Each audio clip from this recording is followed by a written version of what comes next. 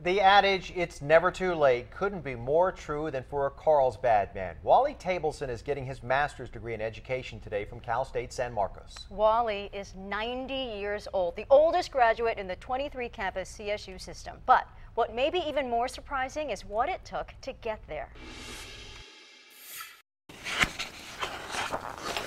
If Wally Taibleson doesn't look like your average grad student, it's because he's not. Yes, he's 90 and needs help seeing because of macular degeneration. It's difficult to read anything, but I force myself.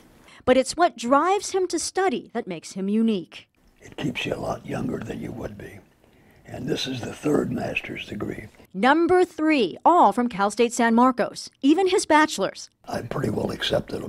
I think I'm pretty well known around the whole campus. He should be. Wally began his college career at 70, starting at Mira Costa College. And you're never too old to go to college. And I'm an example. Wally grew up in Maywood, Illinois. After high school, he found an accounting job, married the love of his life, Claire, became a CPA, and had 4 kids.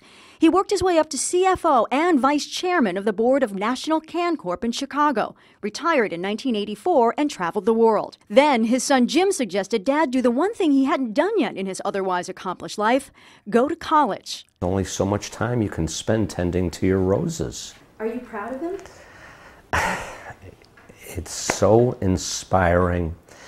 It's so humbling. He almost quit after his beloved Claire passed 12 years ago, but he says it gave him purpose. Wally says this may have to be it for the master's degrees, but not for the learning, nor for the hope he can somehow give back. And I don't want to sound foolish, that I'm going to save the world, but at least you like to make some kind of an impression.